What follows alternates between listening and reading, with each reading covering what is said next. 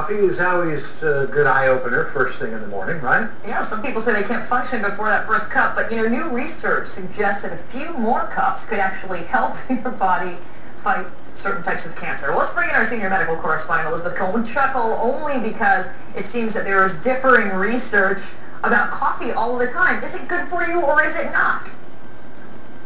I know, and you know what, in some ways the verdict is not still in. However, I will tell you that this is really a pretty convincing study. This study looked at many other studies which looked at thousands of patients, and what they found is that people who drank more than 4 cups a day had a 39% lower risk of getting cancer of the mouth or cancer of the pharynx. That's a pretty big benefit, but again, that was when folks drank more than 4 cups of coffee a day. Now, they don't know why coffee might be good for you, but they do think it might have something to do with the antioxidants that are in coffee.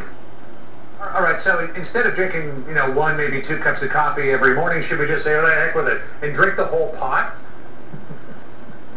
Well, you know what, you might want to think twice before you do that, because as you said, there have been studies that go back and forth, and there have certainly been studies that show that coffee can make you irritable and anxious, not surprising, all the caffeine, and also that it can raise your blood pressure and raise your heart rate. So before you just chug all that down, you want to think about that and sort of, think about, kind of what am I most nervous about here, and really what are my objectives. I mean, more than 4 cups of coffee a day, that's a lot of coffee.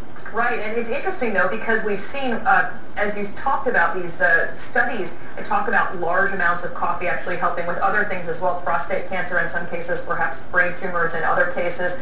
Is there a way to sort of distill out what is good about the coffee and not worry about some of the other problems, especially for people who, let's say, have high blood pressure or shouldn't be having 4 cups?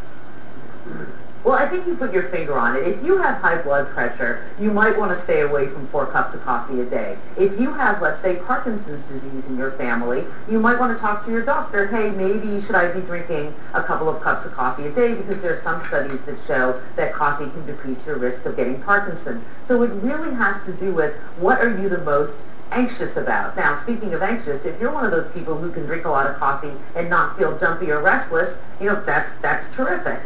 You should talk to your doctor about, well, maybe I'm someone who should drink more coffee because there are benefits and I don't seem to suffer from that irritability. Wow, so many things to consider.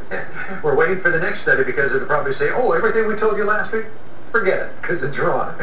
That could be true. That could be. Elizabeth Cohen, thanks so much. I always say that because it happens so often, doesn't it? Today, coffee's good for you. Tomorrow, it'll be bad for you. So stay tuned.